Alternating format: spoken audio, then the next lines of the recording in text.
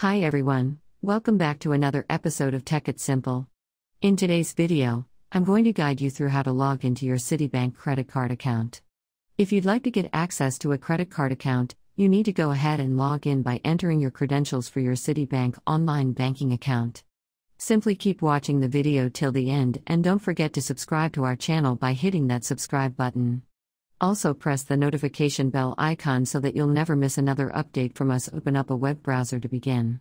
So now do you see the address box that pops up at the top? Type in www.citi.com and press enter. In order to log in and get access to your credit card account, you'll need to type in your credentials for your Citibank online banking account. Type in your user ID and your password that is associated with your bank account in the text boxes. Start with your username and head over to the next field. Type in your password correct.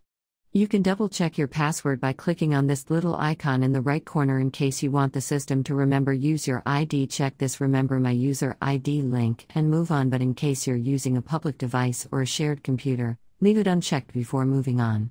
Now after you're done entering the credentials, you're okay to log into your account. Simply click the sign on button. In case you don't remember use your ID, you can click on Forgot Use Your ID link and follow the on-screen prompts in order to look for it.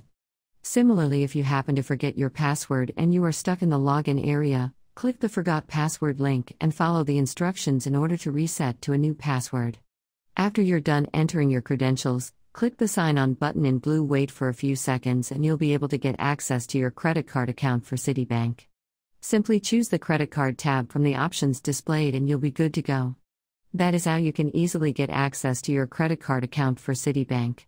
If you'd like to manage your account, make a payment, check your transactions, or much more, I hope the tutorial was helpful to you. If it was, go ahead and give us a thumbs up, as I'm back soon with more tutorial videos like this. Thank you for watching the video till the